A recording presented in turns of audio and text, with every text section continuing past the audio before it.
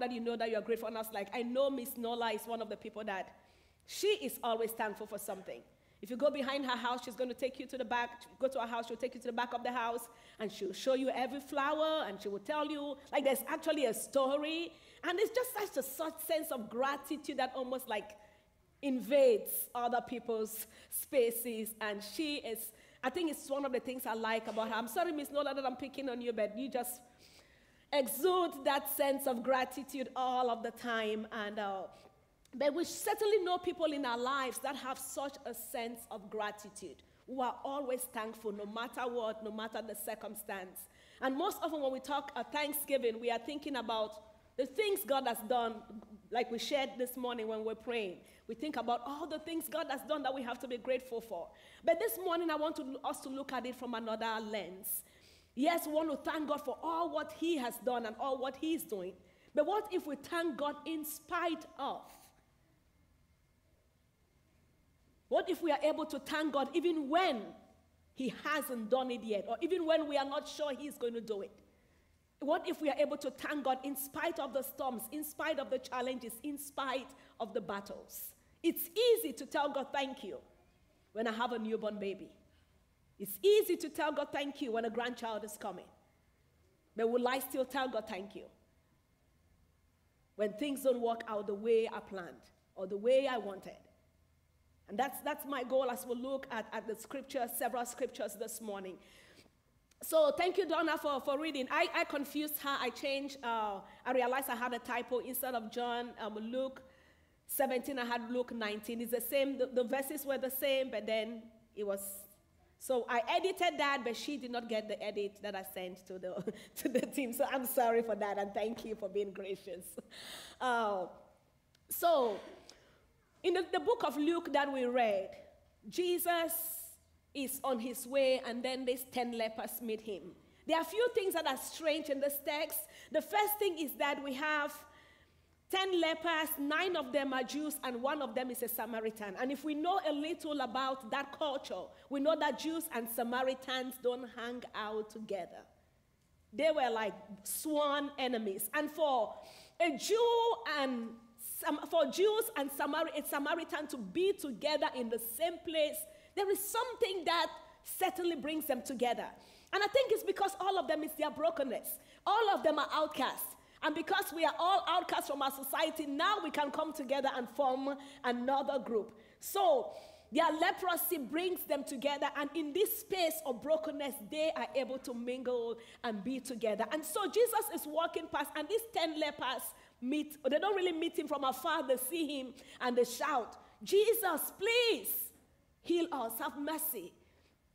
And Jesus doesn't come close to them to touch them or anything. He just tells them, "Hey guys, go to the priest and show yourself." It's almost like saying, "You are healed, go." And the guys believe Jesus, and they start walking on their way to go see the priest, because they know that the only reason why you go to the priest was to present yourself for the priest to inspect and affirm your healing.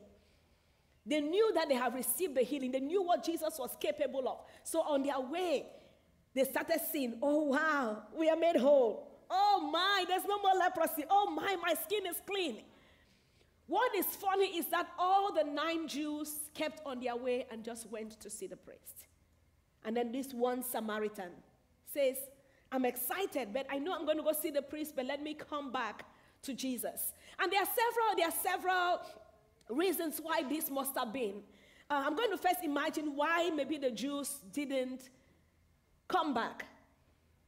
They were going to their priest, so why would they come back to Jesus? Was not their priest, he was just a miracle worker. Maybe they were like, "Well, he's done the miracle, he's done his part. Let me go see my priest to confirm that I finally have got what I wanted."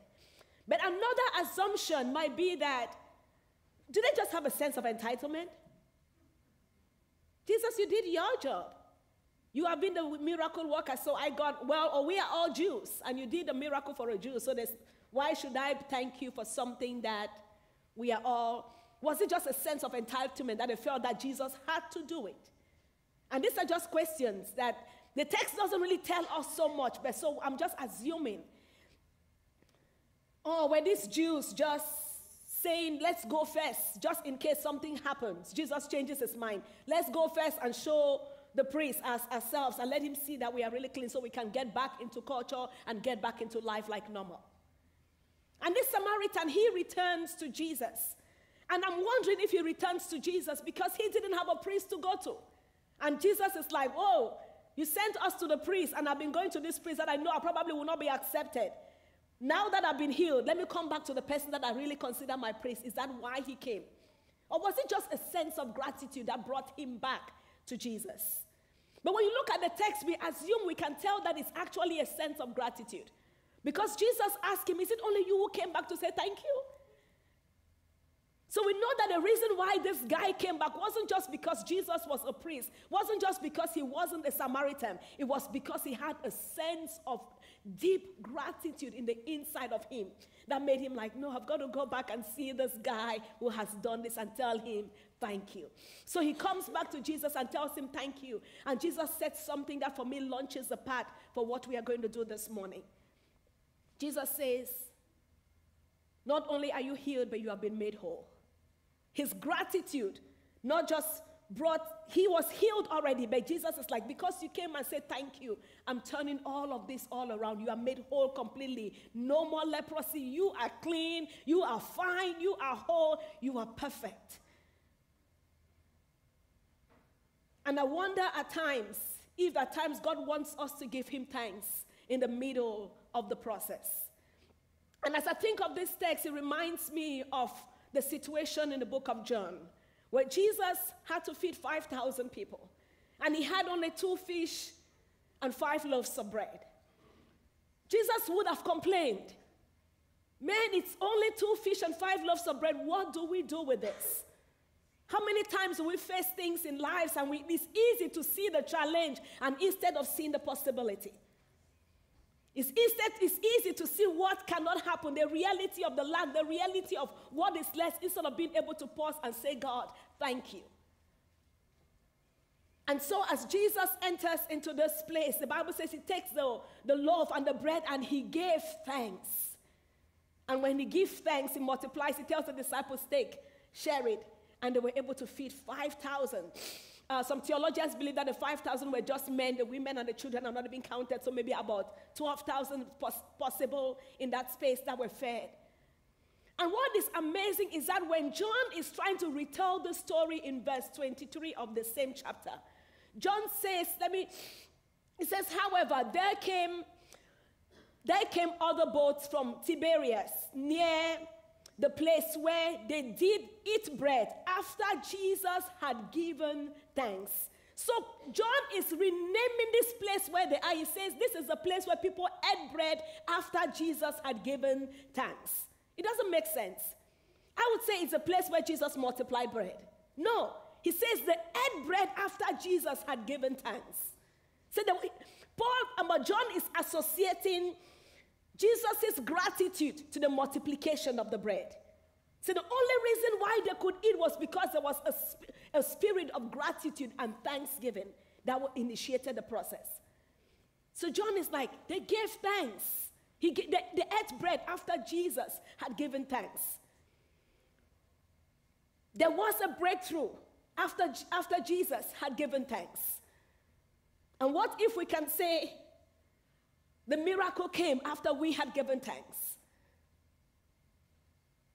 It was after they had given thanks that they saw the miracle. And it's not only John who does that. Paul is one of those people. Paul, the story of Paul's life is just amazing. He's been in jail. He's been locked up. He's suffered for the sake of the gospel. He's been persecuted. He's been shipwrecked. He's been beaten, getting to the place where he's near death. But in the midst of this, the sense of gratitude that Paul has, when he's locked up in jail with Silas, he is praising and singing. In our time, we'll be like, God abandoned me. You know, when I was going through that, I felt like God was alone. He abandoned me. I don't even think God is real. Anybody's heard people talk like that? Oh, God wasn't there. What if God was there, but we just didn't see him because our attitude was wrong? And so Paul says something in Philippians chapter 4. He says, rejoice in the Lord. Rejoice always. Again, I say rejoice. Do not be anxious about anything, but in every situation, the good and the bad, in every situation, by prayer and petition with thanksgiving, let your requests be made known unto God. Be anxious about nothing, in everything. Paul did not say in some things. He didn't say when everything is going well, where all your prayers are answered. When your business is thriving, he says in everything, in every circumstance, with prayer and thanksgiving. And at times as God's people, it's easy to say, God, thank you, when we have the answers. But my challenge to us this morning is that can we thank him when we don't have the answers? Can we still praise when we don't have the response that we are looking for? Another person in scripture that had such a heart of gratitude was David. David finds himself and he writes all of the Psalms, and a lot of it was in the time of battle when Saul is coming against his life. Times when he went to sleep and didn't know if he was going to be alive the next day, except for the promises that God had given to him. David is in this place of just constant tension, constant battle, constant running and hiding. But the kind of Psalms that David is writing is incredible. And one that I really like well is Psalms 23. And reading Psalms 23, I remember growing up when I used to read this in my mind. I don't know if it's just my African mind or any of you ever thought that way. Was that when he says, the Lord is my shepherd, I shall not want. I'm thinking of this green field of grass, abundance of grass. No, David is not writing from that place. It's in the place of dryness in the valley. It's in this space where he's like, there is actually, it doesn't even, when we come and look at it from our perspective in that culture, we're going to be like, where is the grass you're talking about? Because we won't be able to find it. That is where David is writing this kind of psalm from. And in verse 5, he says, you prepare a table for me in the presence of my enemy. Not in spite of my enemy. You prepare a table for me in the presence of the health challenge. You prepare a table for me in the presence of the chaos in my family. You prepare a table for me in the presence of the crisis that child is going through. You prepare a table for me in the presence of my enemy. Can you sit on the table with God and the enemy is on your face and still say, God, thank you? That's the test of true faith. True faith is not tested when everything is going well. It's when the storms of life hit. Can we pause and say, God, thank you? Another person that we see in scripture is Job. I like Job. Not because of his suffering, but because of his attitude. Job is one of those stories that most of us, we don't want to read it because we are like, oh my, this is just so miserable. This is so depressing and all of that. But in the midst of Job's suffering, this is one of the things that he says, tells God. He says, God, even though you slay me, yet I will trust you. Even if I'm dying, God, my faith in you will not be shaken because I know at the end of it, you will be glorified in my life. I'm not loving you, God, because of what you do to me. I'm loving you just because you are God and you are good. And it might not look in my life like the goodness is there, but I have seen it already and I don't have to worry. My wife might be rejecting me and asking me to curse you, but God, even though you slay me, I will still trust you. My faith will be unshaken. And we are Methodists and we read hymns, we sing a lot of hymns. We've just sang some of them this morning. Whether it is well, several of the hymns, when you look at the stories behind the hymns, they were not sung from a place of victory and abundance. Most of them were sung from a place of deep groaning and suffering. And one of the hymns that we sing is during other Thanksgiving services is Now Thank We, O Our God. It was written by Pastor Rinkert, David Rinkert. He was a German minister of the gospel. He was a theologian, a seminary professor. He was also a musician. He wrote songs and just really good with music. And he probably wrote it either during the war or after the war, 30 years in their nation where there was just so much, everything was deplorable. And he had all of these refugees that he had to take care of them. And food was limited. There was very little to eat or even spare. And then not only that, the plague added to it. And as a pastor, he was doing at times 50 funerals. So it was in this space of just so much grief, in this place of so much pain, that he writes the song. And let's see the next slide, because I want us to look at the lyrics of that song. Because at times when we sing it, let's go back. Did I miss that? Okay, I think I missed it. But it says, now thank we all our God with hands and hearts and voices, who wondrous things has done. Like, when you look, you're like, I'm thinking it's people who are sitting in church and praising God and then start writing because of God is good. No. He's writing this song with thinking of his family on the table who are eating crumbs, leftovers, probably from refugees. That is the place from which he's writing this song. Now thank we all our God with our hearts, with our hands, with our voices for the wondrous things he has done. Who is going to say God has done wondrous things when you're in war, you're doing funerals, and people are dying, and sickness, almost everything is happening to you. Your family doesn't have food, and you're still saying, thank we, oh our God.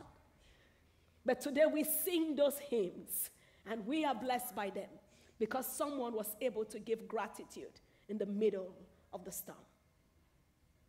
And what is amazing is that anytime we start giving gratitude in the middle of the storm is that things change. At times, it's not that things change physically, but then the posture of our hearts change. It changes from the place of depression to a place of hope and restoration. Our perspective changes. We start seeing the same situation we are in completely differently. And people from the outside may look at us and worry and like, hey, but we know that there is a God with us. And so they wonder, why can we still sing? Why are we still praising? Why are we still strong and going? Because for us, we know that there is a God with us in the middle of the storms, and that allows us to keep enduring each step of the way. So a few things happens when we are able to really thank God in the middle of the storm, is that multiplication and miracles happen. Like Jesus with the bread, 5 loaves and 2 fishes, and he said, thank you. And God was able to multiply that. When we can say, God, thank you for the resources and for those who made pledge cards. Maybe we don't know what the pledges have reached up to, but whatever it is, we are saying, God, thank you for a church of people who are generous enough to give of their resources. And we know God takes over the job of multiplying the rest and making sure that everything that is needed is provided. Thank you. When we say thank you, God knows how to change that challenge into an opportunity for God to be glorified. When Paul and Silas were locked up in prison, and I would sit there and probably be complaining, God, I've been serving you all this time, and look at me now, I'm in prison, and you didn't even do anything, and those people are accusing me falsely. But they are singing, and they are praying, and they are praising God. And God is like, yes, finally somebody I can use to show myself. And the Bible says the prison doors open when they are sleeping. And the chains fell off. But it doesn't only fall off for Paul and Silas, but every other person in jail is set free because someone in the middle of their storm can sing praise to God. And we never really know what our storms, our ability to praise in the middle of the storm can do in the lives of those who are watching us. Because there is someone who is going through another storm and then you don't even know that they are watching you. But the ability to sing and to praise in the middle of that becomes God's instrument to bring transformation to them. And God is glorified in the middle of it. Can we go back just one more, please? Back to that verse. Chains fall off. Prison doors open. Walls fall. Impossibilities become possible when we are able to praise in the middle of a storm. My prayer for us as a people, as a church, is that we are a people who praise God when all is well. But we are also a people who are able to praise God even when all is not well. That we are people who are able to praise God when all the prayers are answered. But that we are also a people who are able to praise God even the prayers are not yet answered. That we are a people who are able to praise God for what he does. But then we are able to also praise God in spite of what he does. So even if he doesn't do it, we will still praise you. That we can say like Job, even though you slay me yet, I will trust you. As we enter into Thanksgiving, would you take a moment to pause and look back at some of those challenges and some of those storms in your life, some of those things that you're like, God, would you take this away? And instead of saying, God, take it away, would you start saying, God, thank you that you have been with me in it every step of the way. That you have given me strength. I don't even know how I would have endured it so far, but thank you. Can we be a people who can say, God, thank you, in spite of? Let us pray. Father, we thank you. We thank you, we thank you, we thank you that you are good and your mercies endure forever. We thank you, God, that even when we don't seem to know the way or understand the path or see fully what you're doing, you are still good. Open our eyes, God, to see you at work in every circumstance. Fill us and baptize us with such a heart of gratitude, God, that even when things don't work out or line up the way we want, that your praise will never leave our lips. May our hearts and our mouths be filled with thanksgiving and gratitude as we remember each day your promise to us that you will never leave us, that you will never forsake us. Thank you. In Jesus' name, amen.